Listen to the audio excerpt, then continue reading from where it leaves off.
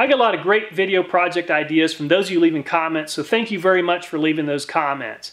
I had at least 100 people ask me to test isopropyl alcohol. So that's what we're going to do today. We have a 91% mix of isopropyl alcohol, and we're going to find out if this engine's going to run first, and secondly, if it does run, is it going to clean up the combustion chamber? What's the point of buying Seafoam, Marvel Mystery Oil, or some other additive to clean the combustion chamber if you can buy a bottle of isopropyl alcohol for a fraction of the cost and do the same thing? I don't know if this is going to work, but what I do know is we have a small engine and we have some isopropyl alcohol, so let's get this project underway. I've got a 32-ounce bottle of isopropyl alcohol, and I only want to add about half of this to the lawnmower engine.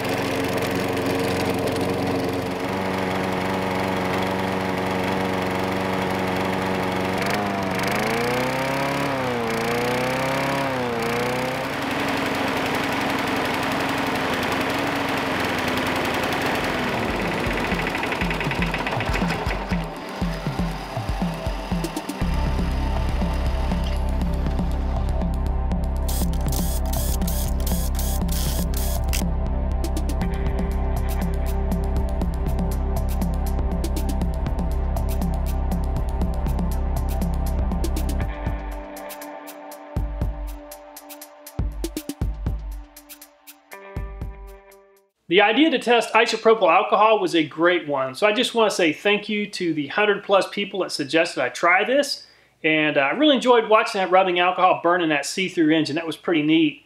Also, I was really impressed with how well this engine ran as far as being able to push through some of that tall grass. The engine did not seem to lack power. It didn't run the smoothest, but it did seem to run a little bit cooler, and it seemed to have plenty of power. Anyway, I put a lot of time and effort in these videos, but if there's something I can do better, please let me know. I hope I've earned a thumbs up this time. If I earned a thumbs down, I hope you'll leave a comment. Constructive feedback is always appreciated. Anyway, thanks so much for watching the video, and I look forward to seeing you next time.